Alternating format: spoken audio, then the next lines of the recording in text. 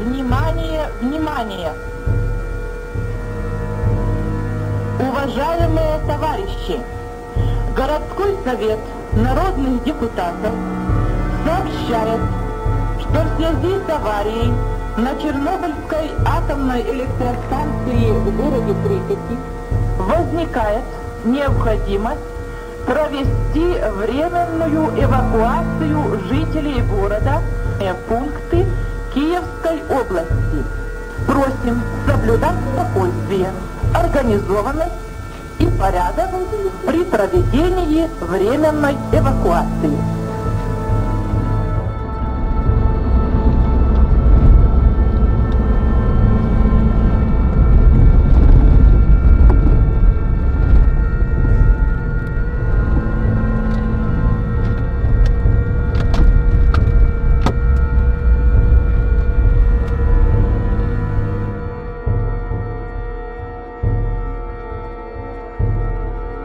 Ukraine, zone d'exclusion de Tchernobyl.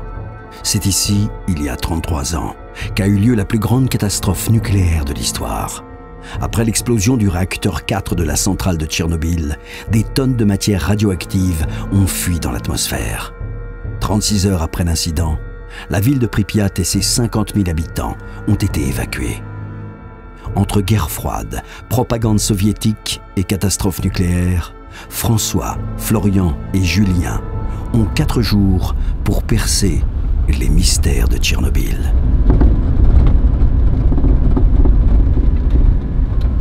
So now we are in the city center. Okay. Yeah.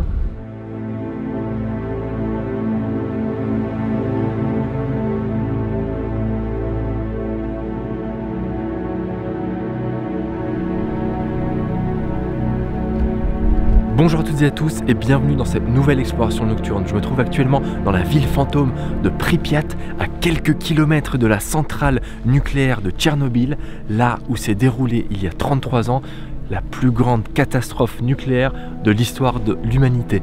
Je traverse actuellement une artère entourée d'immeubles. C'est ici que vivaient il y a 33 ans les 50 000 habitants de la ville de Prypiat.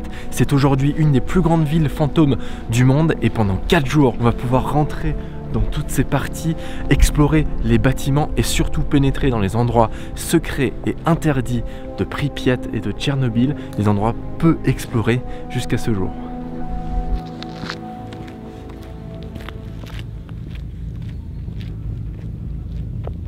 Regardez-moi la taille de cet immeuble gigantesque.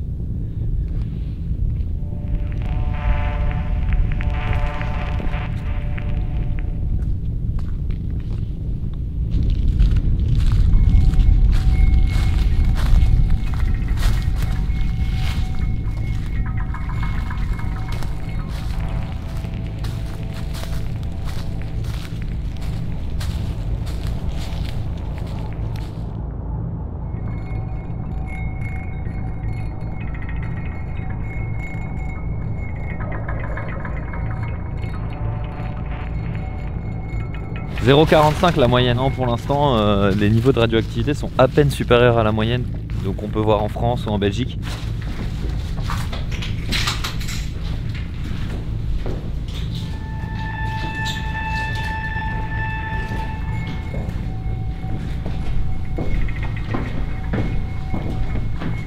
Bon, ça y est, on est rentré dans le premier immeuble de Prypiat.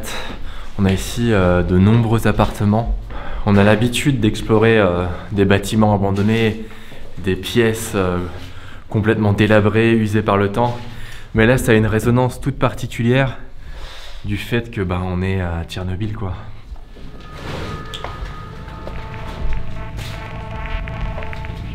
Faut vraiment s'imaginer qu'il y avait des centaines, milliers de familles qui vivaient ici et que là, on est dans leurs anciens appartements, quoi, avant que la catastrophe n'ait lieu. Donc ça pue de moisi ici. Et cet immeuble a l'air un peu plus préservé que les autres. Il y a pas mal de fenêtres qui sont pas encore cassées. Regardez, on a même des journaux en cyrillique. On voit bien qu'on était à l'époque de l'Union soviétique, hein. Regardez le drapeau, petite propagande militaire.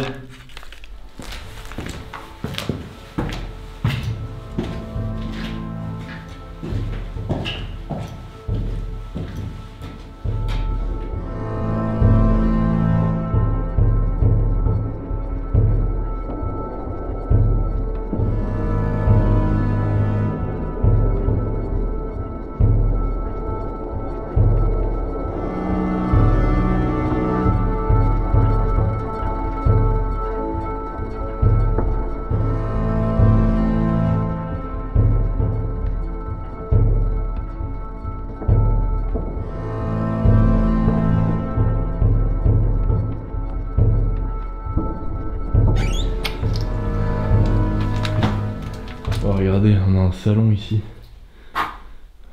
Des bouquins encore. Un petit bouquin tout moisi.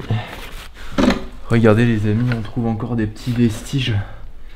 Une veste avec les sigles de l'Union soviétique. On a vraiment des reliques du passé tout autour ici, c'est très impressionnant. Nouvelle découverte les amis, un piano avec toutes les touches encore.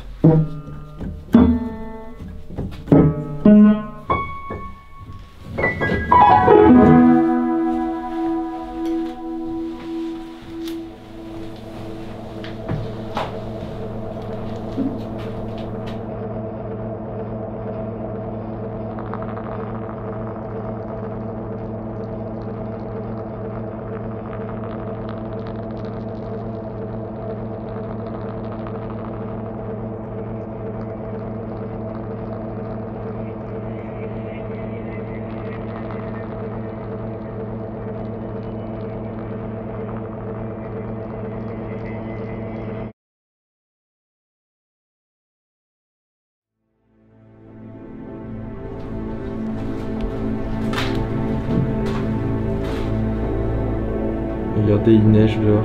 Et on a toute la ville devant nous. Regardez tous ces immeubles qui nous entourent. Et on a des dizaines tout autour de nous. Et s'imaginer que tout ça est abandonné, il faudrait des semaines entières, voire des mois pour explorer chaque appartement. Ouais, des vieux livres.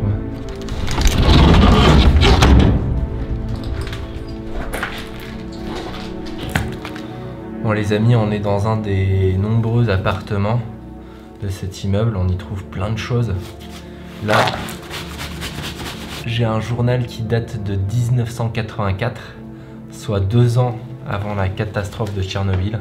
On a plein d'objets autour, paires de bottes, des outils, des conserves. Le temps s'est vraiment arrêté ici.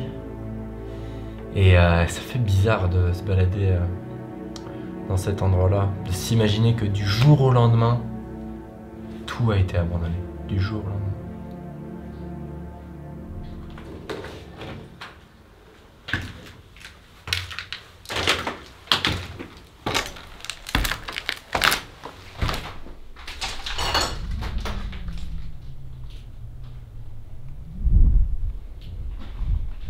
Du coup les amis, on continue l'exploration de Prypiat, on va aller voir vraiment de très nombreux bâtiments. On a ici toute la partie école avec la maternelle, l'ancien lycée, la piscine.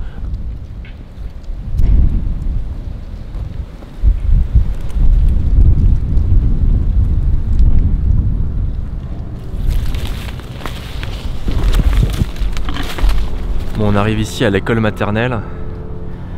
Apparemment la dose est un peu plus élevée que tout à l'heure. Il faut savoir que Tchernobyl ça a été évacué du jour au lendemain et il y a des choses qui sont restées là par terre depuis bientôt 30 ans et donc qui ont vu les pluies radioactives retomber dessus. Souvent le métal comme celui-là ça fait monter la radioactivité. Et bon là il est un peu plus de 2,5 fois supérieur aux doses normales. Pour l'instant tout va bien.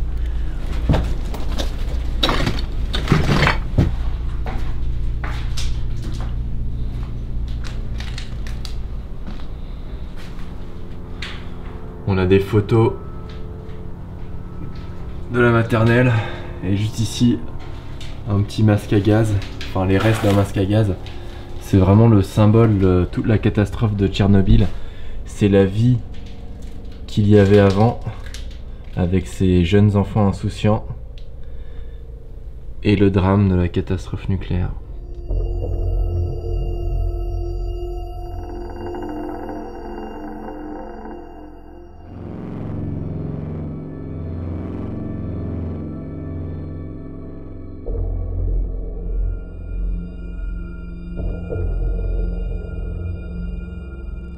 Premier masque à gaz trouvé, un bon masque à gaz soviétique, ici dans le jardin d'enfants.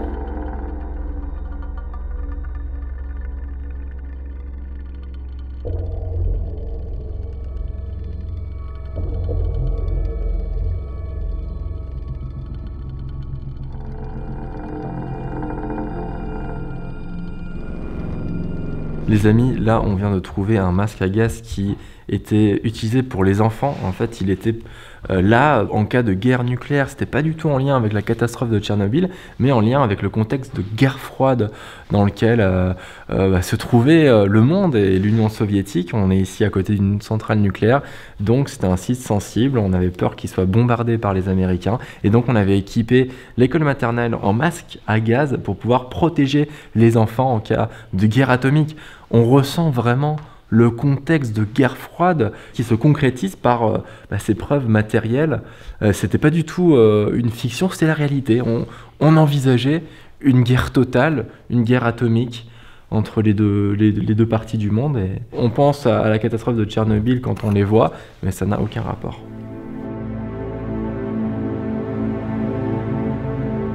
A priori, Julien a trouvé un endroit un peu plus radioactif que la normale. C'est redescendu, là c'est à 3,2. Ici, je sais pas pourquoi, il y a un point où il y a beaucoup plus de radioactivité.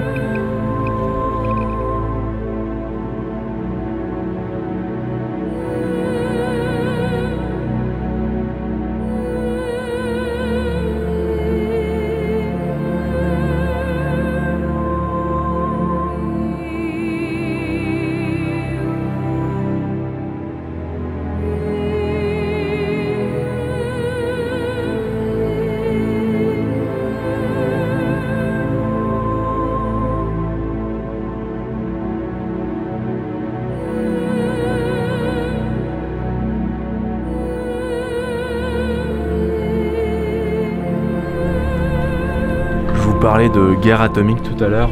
Regardez, on a ici les instructions avec des dessins sur comment utiliser les masques à gaz pendant une attaque nucléaire. Donc on a vraiment les instructions qui sont placardées ici au centre de l'école.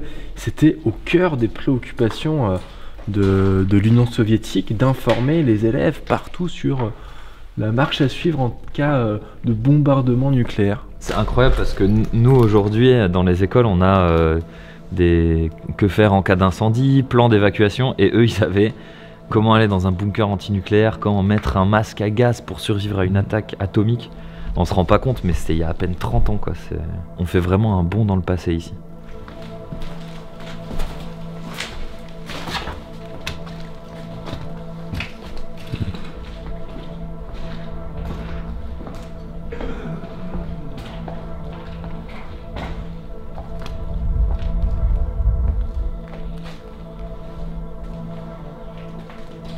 Les amis, vous le devinez, on est ici dans une salle de classe. On est en fait dans une des nombreuses salles de classe de cette école. Il y avait plusieurs écoles à Prypiat. On est ici dans, je pense, une école primaire. Vu la petite taille des bancs, je pense que c'était pour les primaires. On a regardé un peu tous les manuels scolaires. On ressent la propagande soviétique dans chaque ouvrage. On nous rappelle les réussites et la grandeur de l'Union soviétique. On sent vraiment le poids de la guerre froide qui pèse sur les habitants de cette ville. C'est vraiment quelque chose qui marque, au-delà du fait que, bien sûr, cette école est abandonnée et il reste une grande partie des éléments. Petite parenthèse les amis, ici au milieu du quartier, au milieu de la route. Ça fait maintenant 3 ans qu'on vous emmène sur cette chaîne YouTube à explorer des lieux historiques abandonnés, rentrer dans des bâtiments, remonter le fil de l'histoire au fil de ces explorations et explorer Tchernobyl et Prypiat, c'est un peu comme un aboutissement de ces 3 années. Ça fait des mois qu'on préparait cette expédition. Ça nous a demandé beaucoup de préparation, beaucoup de travail et on est super heureux d'être là, de pouvoir enfin voir ça des yeux. Dans la vie d'un explorateur, je pense qu'il faut venir ici et on a la chance du coup de pouvoir explorer tous les bâtiments, rentrer un peu partout. Donc voilà, je voulais juste vous dire que c'est une sorte d'aboutissement pour nous et on est tellement heureux de pouvoir le partager avec vous. C'est la vidéo du million, donc merci d'être toujours aussi fidèle, à nous suivre sur la chaîne. Si vous n'êtes pas abonné à la chaîne en regardant cette vidéo, n'hésitez pas à vous abonner. On va continuer à faire des explorations de fous autour du monde, on a d'autres de prévues.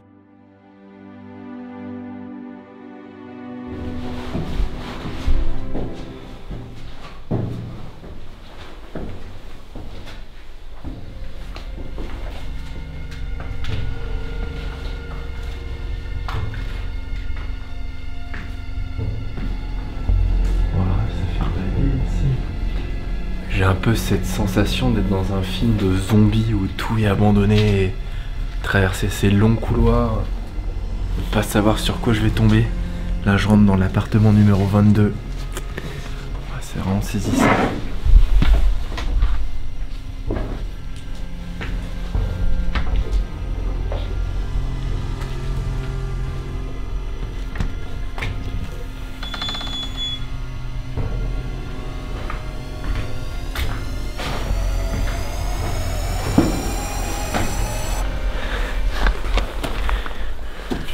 Ça y est les amis, on est au sommet d'un des immeubles les plus hauts de la ville et on peut donc avoir une vue incroyable sur Prypiat.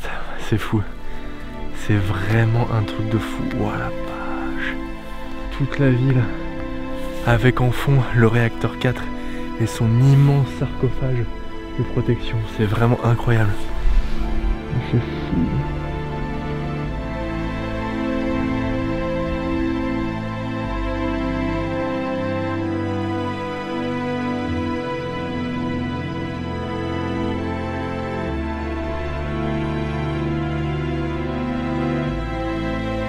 Prypiat, 26 avril 1986. Je revois tout cela de mes yeux. Une lueur framboise, flamboyante. Le réacteur semblait être éclairé de l'intérieur. Ce n'était pas un incendie ordinaire, mais une luminescence. C'était très beau. Je n'ai rien vu de tel, même au cinéma. Le soir, tout le monde était à son balcon. Ceux qui n'en avaient pas sont passés chez les voisins. On prenait les enfants dans ses bras pour leur dire « Regarde, cela te fera des souvenirs. » Ils se tenaient là, dans la poussière noire. Ils parlaient, ils admiraient, ils respiraient.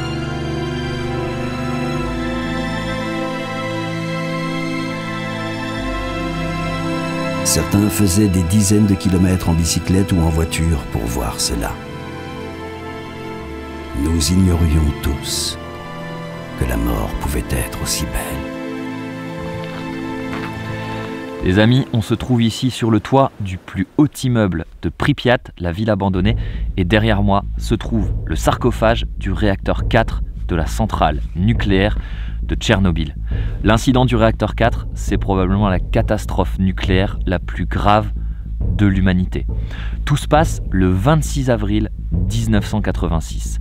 Les ingénieurs de la centrale doivent réaliser un test sur ce réacteur pour prouver qu'il pourra redémarrer même en cas de panne totale d'électricité. Il est 1h23 du matin quand les techniciens décident de lancer le test, mais à cause des nombreuses erreurs humaines, ils décident quelques secondes plus tard d'activer l'arrêt d'urgence de la centrale, mais c'est trop tard, la réaction s'est emballée. À 1h23 et 44 secondes, une explosion retentit dans la centrale nucléaire de Tchernobyl. La dalle de béton au-dessus du réacteur 4 est littéralement soulevée dans les airs, elle pèse plus de 2000 tonnes, elle retombe, causant des incendies, et pendant ce temps-là, dans la ville, derrière moi, tout le monde dort paisiblement. Le lendemain matin, la ville se réveille comme si de rien n'était. Les enfants vont à l'école, les gens vont au travail et les autorités restent absolument muettes sur l'incendie qui s'est produit dans le réacteur 4.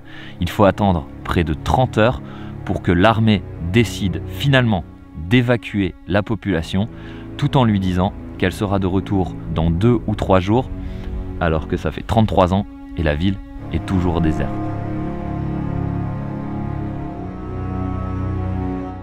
Les autorités soviétiques sont restées au début extrêmement muettes au sujet de cet incident, ignorant peut-être l'ampleur des dégâts que cette explosion allait causer. Il a fallu plusieurs jours pour que le nuage radioactif causé par l'incendie de Tchernobyl ne commence à être ressenti par la communauté internationale.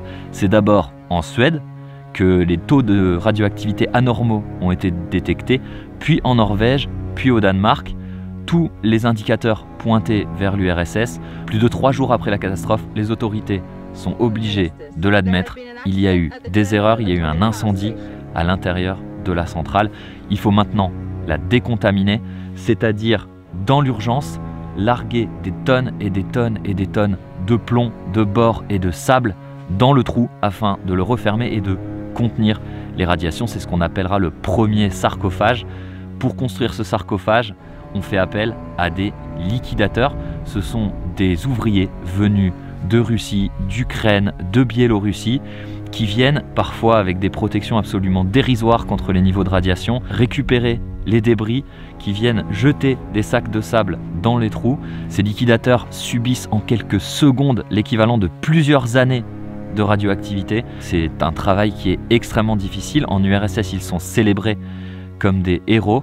Et finalement, après plusieurs mois de travail intensif, de largage et de largage par hélicoptère, le premier sarcophage est scellé au-dessus du réacteur 4.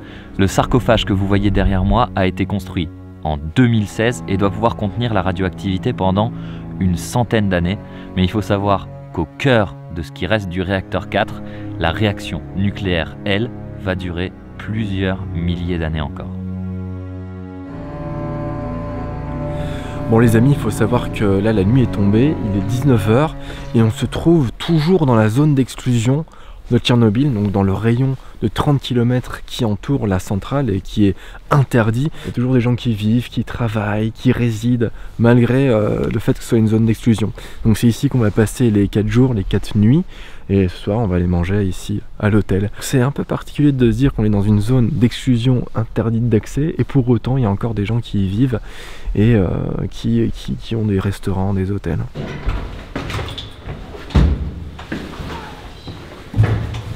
Bienvenue chez nous. Voilà un petit aperçu du style soviétique.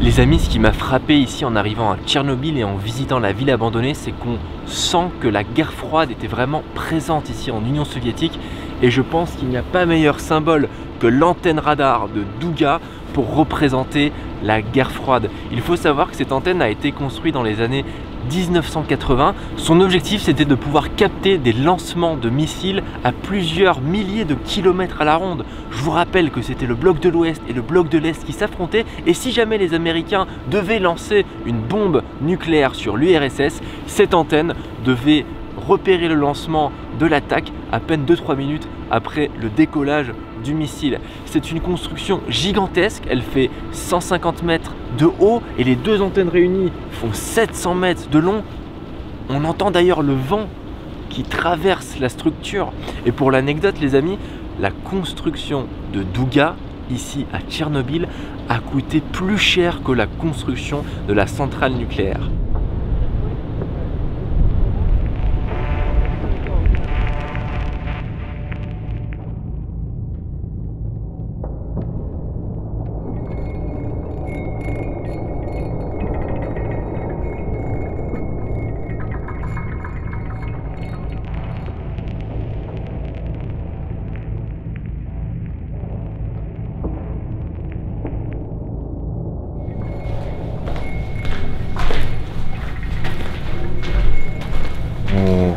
salle des commandes de l'antenne. C'était ici que tout était opéré, donc c'est vraiment un QG top secret.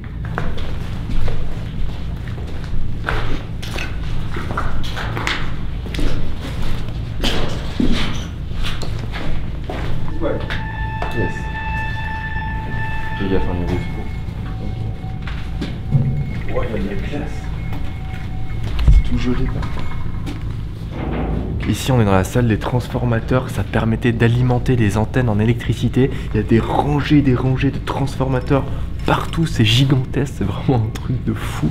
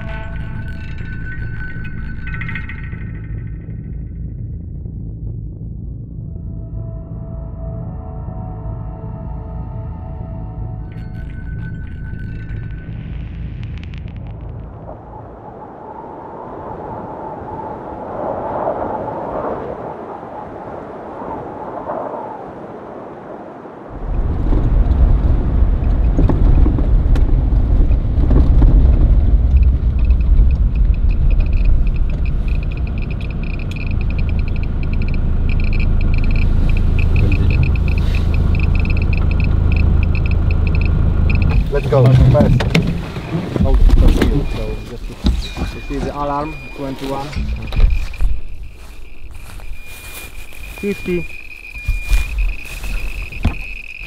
can very easily find a hot spot where is some particles from the reactor.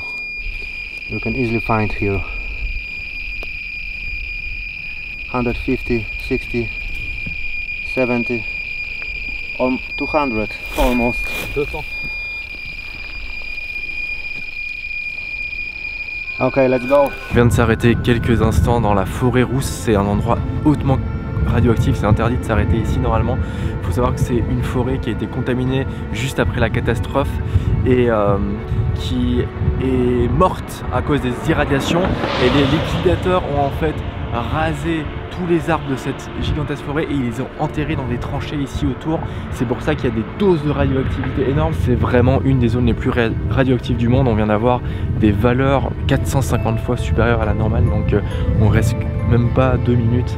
On retourne dans la voiture et on se casse tout de suite.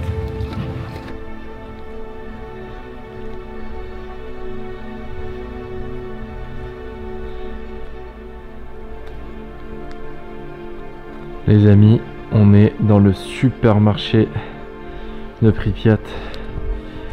Regardez, on a les différents rayons.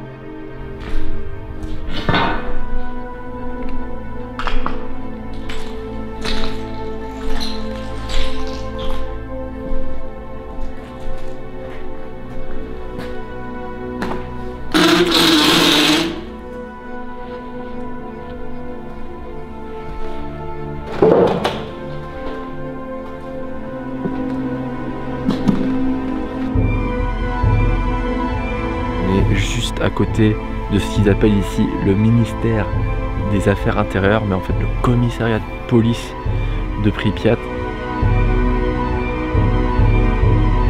The kind of office sometimes, the interrogation to interrogate people. Yes.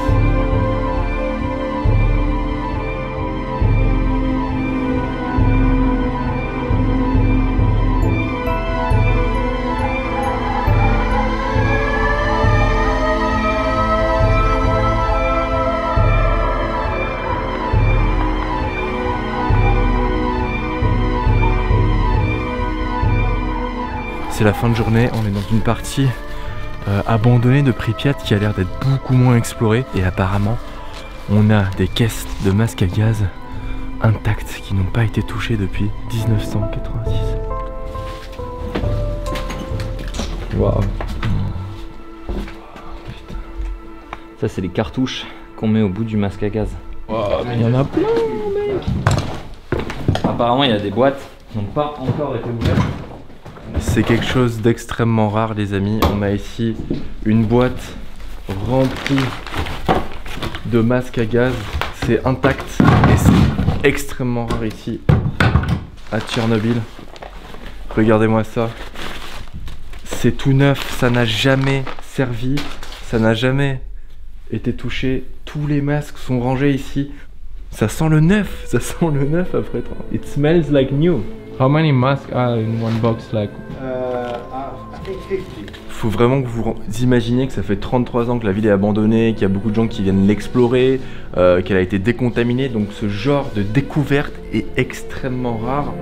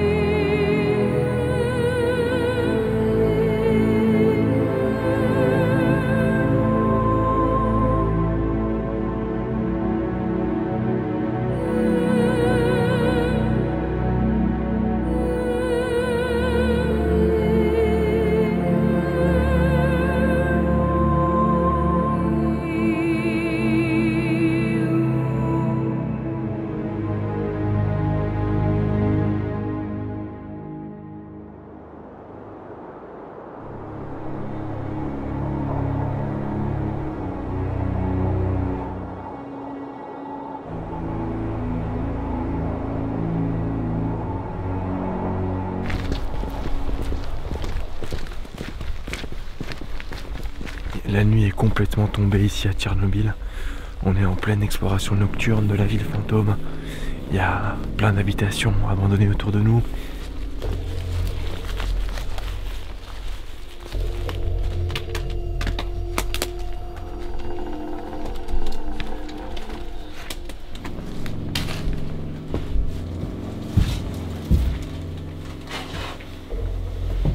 Ce soir, c'est l'exploration nocturne de Tchernobyl et de ses milliers d'habitations abandonnées.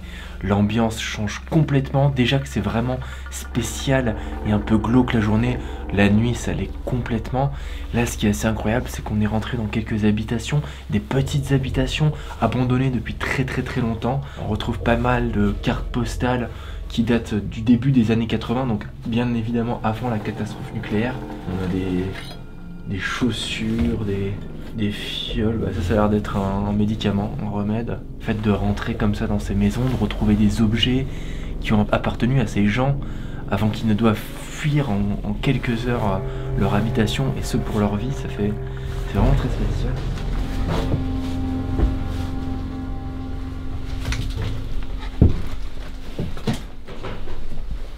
On est dans une nouvelle maison. A priori, c'était une maison de gens bien plus riches, hein. On voit qu'elle est plus grande, plus haute sous plafond, il y a des belles tapisseries. Je viens de trouver des documents assez intéressants dans cette salle. On a des dizaines de journaux, de quotidiens qui sont entremêlés ici, entreposés. Et en fait, j'ai remarqué qu'ils datent tous de 1986, année de la catastrophe de Tchernobyl. Et si j'arrive bien à deviner, il s'agit de journaux datant du mois de février et de mars. C'est vraiment saisissant parce que ces journaux, ils permettent vraiment de constater que les gens vivaient ici jusqu'au dernier jour et que c'est vraiment en 48 heures que leur vie a complètement été chamboulée, qu'ils ont dû abandonner toute leur vie finalement, leur maison, leurs affaires, et fuir la zone accompagnée par l'armée. Et je trouve ça vraiment dingue de trouver ces journaux qui datent de quelques semaines avant la catastrophe de Tchernobyl.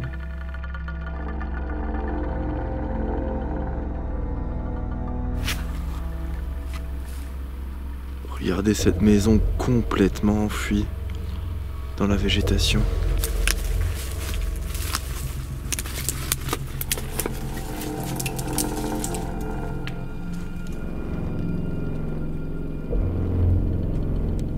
En tout cas, je peux vous avouer que c'est une des explorations nocturnes les plus flippantes que j'ai jamais faites. Même si je suis pas tout seul, bah, je sais pas, l'ambiance est vraiment pesante. C'est super glauque. Je sais pas si c'est la catastrophe de Tchernobyl, le fait de savoir que ça a été abandonné du jour au lendemain et qu'il y a des centaines d'habitations comme ça. Mais je vous avoue que c'est flippant. Regardez toutes ces maisons abandonnées. 1, 2, 3, Putain, c'est trop flippant.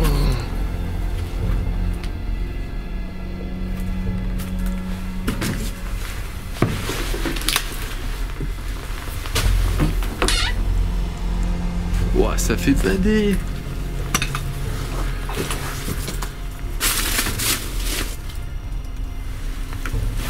Putain, je suis trop en panique là.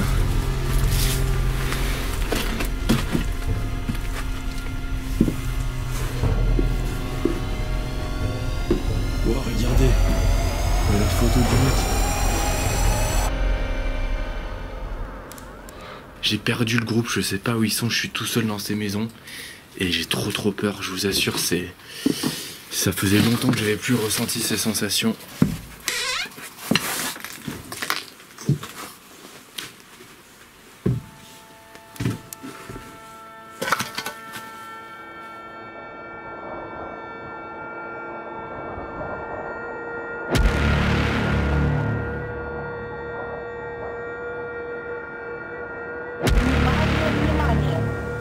Внимание, внимание! Внимание, внимание! Уважаемые товарищи! Городской совет народных депутатов сообщает, что в связи с аварией на Чернобыльской атомной электростанции в городе Припяти Aujourd'hui, on explore la centrale nucléaire de Tchernobyl et plus particulièrement le réacteur 5 et sa tour de refroidissement. Comme vous pouvez le voir, sa construction a été interrompue pendant la catastrophe nucléaire de Tchernobyl. On est ici à quelques centaines de mètres du réacteur 4, là où a lieu la catastrophe nucléaire il y a 33 ans. Il faut donc qu'on fasse très attention aux doses de radiation auxquelles on va s'exposer.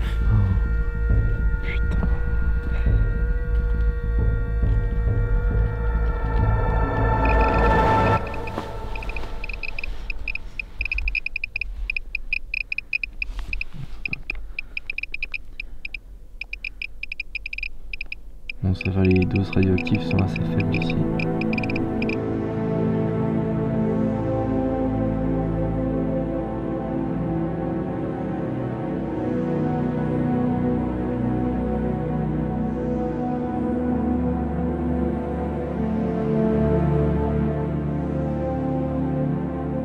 Les choses sérieuses commencent.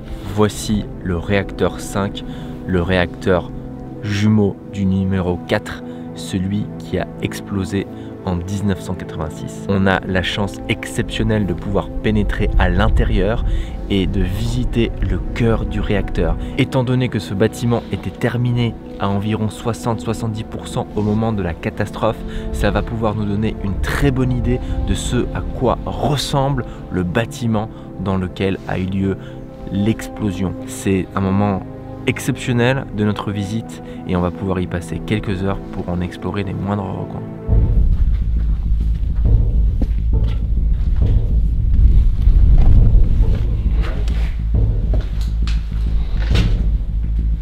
Ici c'est la salle du réacteur.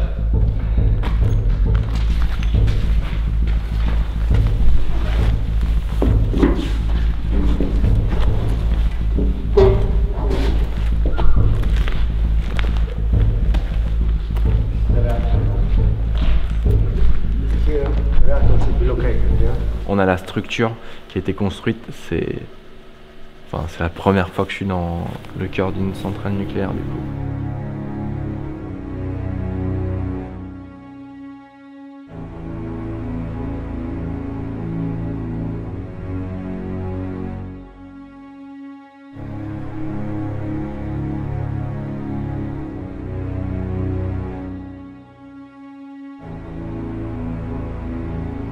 En profiter pour vous raconter une histoire qui est un peu moins connue que la catastrophe nucléaire de Tchernobyl, mais qui aurait pu résulter en une explosion gigantesque qui aurait été bien plus grave. En fait, il faut savoir que lorsque le réacteur numéro 4 est entré en fusion, ça a créé du magma qui a continué à brûler, et ce magma, il menaçait de percer la dalle en béton sous le réacteur 4. Et en fait, pendant les heures qui ont suivi la catastrophe, le premier objectif de l'armée et des autorités de l'URSS, c'était d'empêcher cette seconde explosion d'avoir lieu, car elle aurait été équivalente à une bombe atomique de 3 à 5 mégatonnes, soit 100 fois la bombe d'Hiroshima. Ça aurait fait une explosion gigantesque qui aurait ravagé toute la zone autour et qui aurait libéré des quantités radioactives encore plus importantes. On avait un problème puisque le sous-sol de la centrale avait été inondé. Ils ont donc envoyé des personnes dans des missions extrêmement dangereuses. Ils avaient de l'eau jusqu'aux genoux, de l'eau hautement radioactive, et ils devaient ouvrir les vannes pour libérer l'eau afin que si le magma touche l'eau, il n'y ait pas une explosion de vapeur colossale. Et enfin, sous terre, pour éviter que les nappes ne soient contaminées, on avait imaginé un système de refroidissement à l'azote liquide. On avait envoyé des mineurs, des centaines et des centaines de mineurs venus d'Ukraine, venus de Russie, venus de Sibérie, pour creuser sous la centrale d'énormes boyaux dans des conditions absolument atroces. Il faisait plus de 50 degrés, les radiations étaient absolument mortelles, ils étaient torse nu, ils portaient des masses de poussière mais qui devaient enlever très rapidement à cause de la chaleur et de l'humidité. Et finalement, on a réussi à creuser ces tunnels, on les a remplis de béton pour créer une dalle supplémentaire. Ça a permis de contenir ce magma radioactif. Il y a quelques années, Gorbatchev en personne a avoué dans un documentaire que cette seconde explosion était la priorité numéro 1 ici à Tchernobyl. Et les amis, on est vraiment passé à 2 doigts du cataclysme.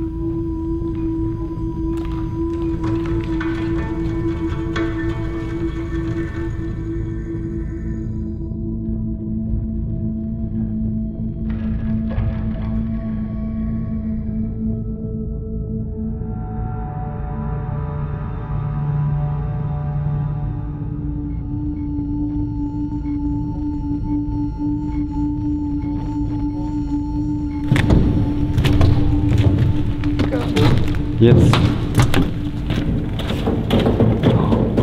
Bordel de merde. Okay, so this is safe, right? Yeah, you see how safe. So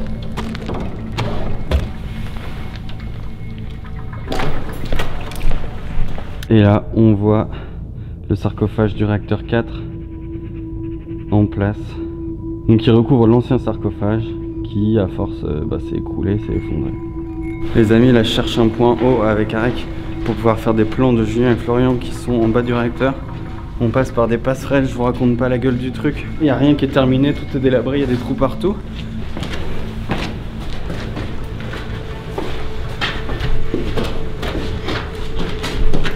27 mètres au-dessus du niveau du sol. » be careful. Yes.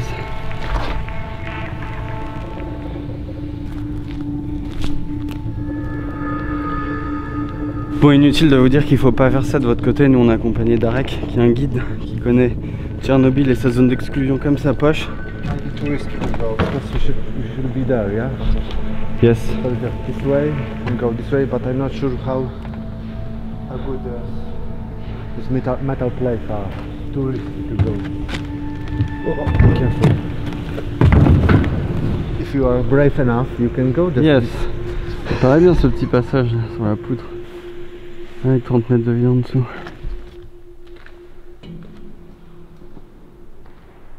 There, I think. You see?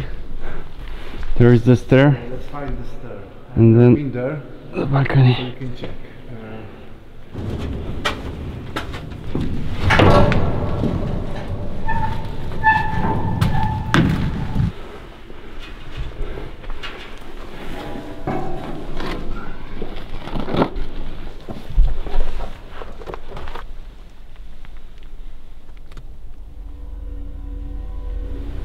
I've never been here, first time. You can see the reactor from such high position.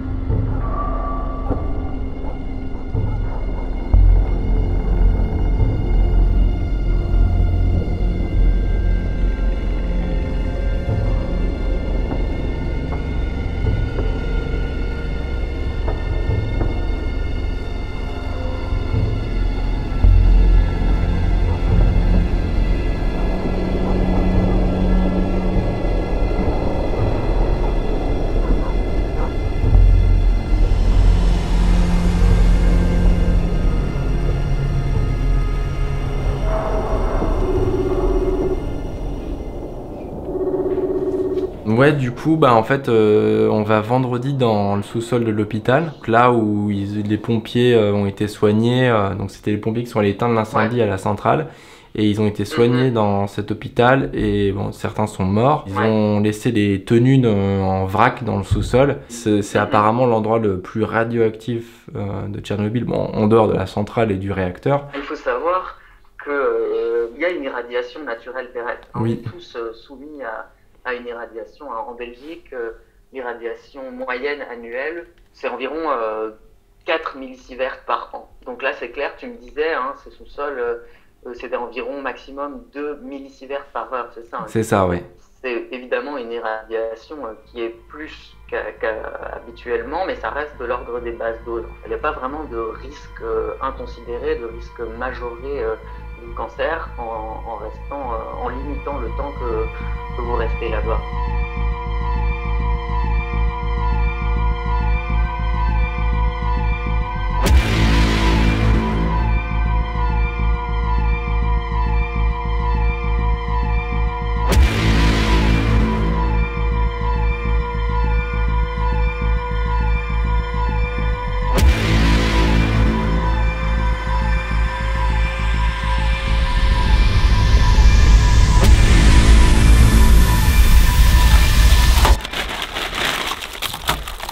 Okay guys, we are going to the most radioactive place in this entire exclusion zone. So we have to prepare because it's very dangerous, very contaminated area. And there is one rule: don't touch anything and just follow me. You have to be there only 5 minutes maximum. On se trouve ici devant la Jupiter Factory, un des endroits les plus radioactifs de la zone d'exclusion. Il faut savoir que c'est en fait ici une ancienne usine de magnétoscopes qui était secrètement une usine militaire. Dans les sous-sols de l'usine se trouvent des caisses remplies de matières radioactives en provenance directe de la centrale de Tchernobyl. On ne sait pas trop pourquoi ces caisses sont là, probablement car elles servaient à faire des expériences dans le laboratoire, et c'est dans ce sous-sol qu'on va aller.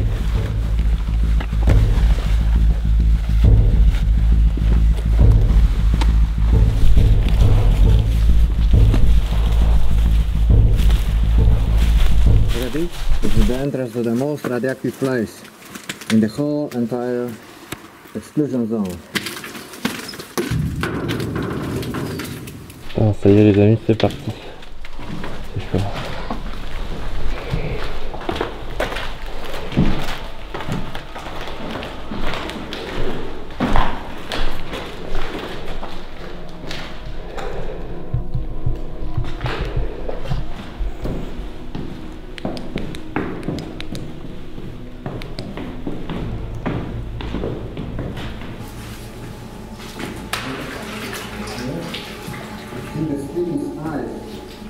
Pour l'instant, on est loin des boîtes. On a une radioactivité très normale.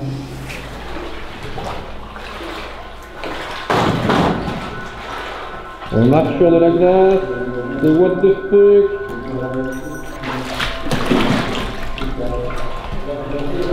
Là, on voit la porte en métal qui servait à séparer les matières radioactives du reste de l'usine.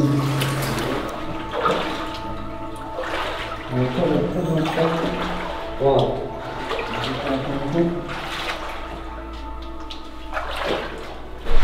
Oh vache, il y a des trous les amis.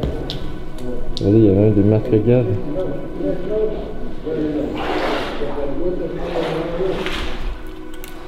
Bon les amis, c'est chaud, le sous-sol est entièrement inondé, il y a des plaques de glace tellement il fait froid ici. Donc c'est très casse-gueule, il faut qu'on fasse gaffe, on ne peut pas tomber par terre. Sinon on va être enfoui de matière radioactive. Là on se dirige vers le laboratoire, là où se trouvent les caisses avec du sable en provenance du réacteur 4 a priori. On ne sait pas trop pourquoi ils stockaient ça ici.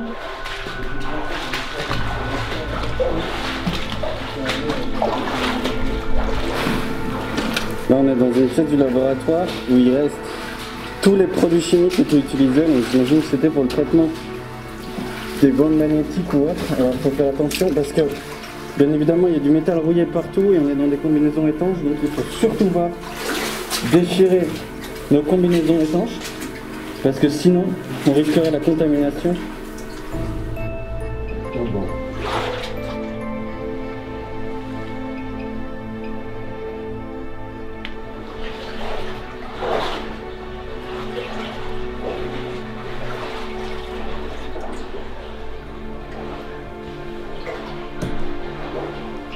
On va laisser les produits chimiques de côté pour aller essayer de trouver la pièce la plus contaminée. On est content d'avoir pris les bottes, hein, là, je vous le dis. Hein.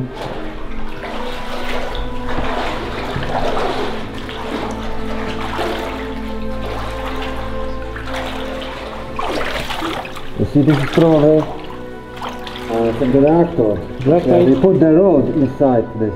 Yeah? Yeah. That comes from reactor 4. It's more contaminated. Yeah, it's safe. So it's probably the sample never used, I think. Bon, ça y est, on va accéder à la salle la plus radioactive. On va pouvoir y rester quelques secondes uniquement.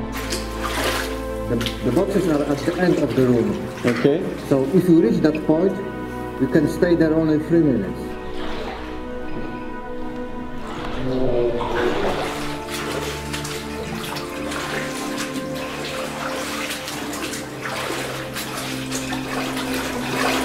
Okay. On entend des films qui s'emballent. Ok, ça, c'est les substances radioactives.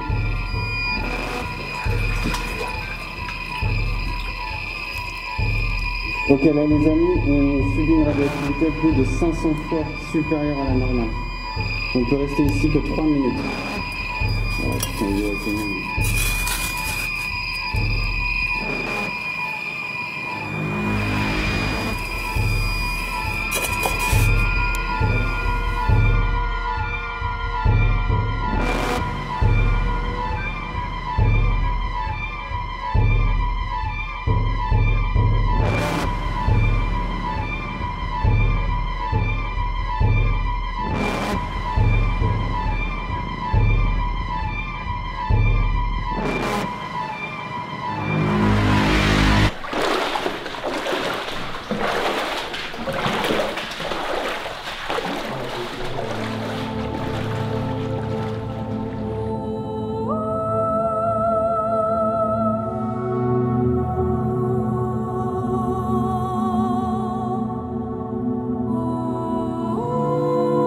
Les amis, on se trouve devant le dernier bâtiment qu'on va explorer de toute notre expédition à Tchernobyl. Il s'agit de l'hôpital numéro 126. Cet hôpital est tristement célèbre puisque c'est ici qu'ont été envoyés les premiers pompiers qui sont allés éteindre l'incendie à la centrale nucléaire de Tchernobyl. Ils n'avaient pas de tenue de protection contre les irradiations, ni de système de respiration ou encore de dosimètre. Ils ont été exposés à des doses d'irradiation tellement aiguës qu'ils ont tout de suite commencé à vomir, à avoir des nausées et qu'ils ont été transportés d'urgence dans cet hôpital. La plupart de ces pompiers sont morts quelques jours plus tard à l'hôpital 6 de Moscou. Certains avaient même la peau noire tellement ils avaient subi des doses d'irradiation. Ce sont de réels héros qui se sont sacrifiés pour sauver la population. Pourquoi est-ce qu'on est ici et pourquoi est-ce qu'on est équipé ainsi? Tout simplement parce que dans les sous-sols de cet hôpital se trouvent quelques tenues de ces pompiers. En fait, les tenues étaient tellement radioactives que les autorités n'ont pas su quoi en faire et ils les ont simplement jetées dans le sous-sol. Historiquement, c'est un endroit très important puisqu'il s'agit en quelque sorte des dernières reliques de ces héros qui se sont sacrifiés pour sauver la population de Prypiat et éteindre l'incendie de Tchernobyl.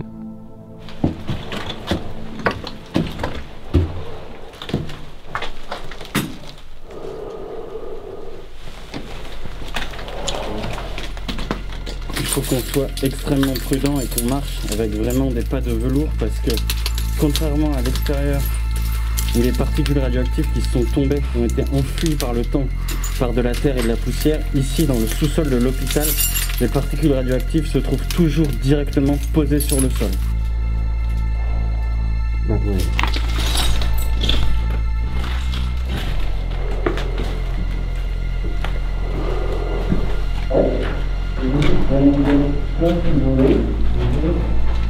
y est les amis, on est allé à l'intérieur de l'hôpital. On a été soigner les pompiers qui se sont sacrifiés pour éteindre l'incendie de Tchernobyl. auraient accédé à la salle et ont été jetés leurs tenues qui sont encore aujourd'hui très radioactives. On va s'en approcher et vous allez voir qu'au fur et à mesure qu'on s'en approche, le dosimètre va s'emballer.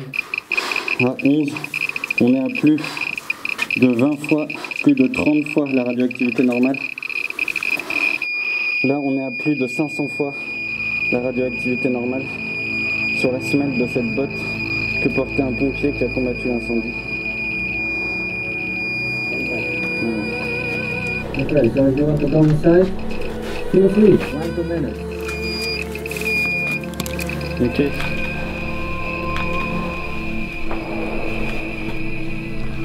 On a besoin des tenues de pompiers. You have to keep the documentary.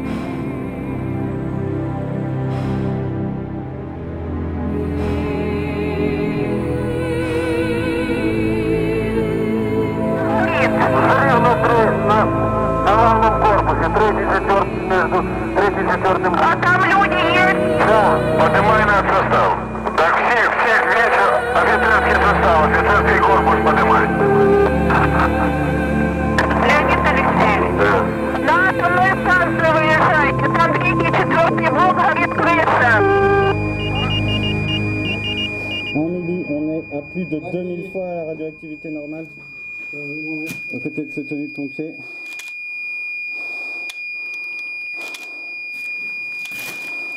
Ils sont fous d'aller là-dedans, les amis. I think it's been more than 1 minute, we can go. Putain, les malades. Ça fait battre le cœur. C'est très impressionnant. Les tenues des pompiers qui étaient au cœur de la catastrophe, qui étaient au cœur de l'incendie du réacteur 4, se sont trouvés juste ici, sous nos pieds. Prypiat, ville où le temps s'est arrêté, où la vie s'est figée, où la nature a déjà commencé à reprendre ses droits. Prypiat, ville de tous les oxymores, symbole d'une catastrophe qui a marqué l'histoire du XXe siècle, symbole de la chute d'un empire. Combien de décennies, de siècles ou de millénaires faudra-t-il pour faire disparaître les traces de la catastrophe? Combien de sarcophages faudra-t-il empiler, tels des poupées russes usées, pour envelopper le réacteur éventré de sa chape de plomb? Tchernobyl, terre de tous les sacrifices, patrie de ces héros de l'ombre qui ont donné leur vie pour sauver le peuple. Tchernobyl, royaume du mal invisible, terre hostile où 600 000 liquidateurs sont partis au combat pour parfois ne pas en revenir. 600 000. Pompiers, militaires, mineurs, scientifiques ou simples civils. L'histoire ne retiendra aucun nom de ces 600 000 hommes. Mais l'histoire se rappellera de 600 000 courages et de 600 000 sacrifices.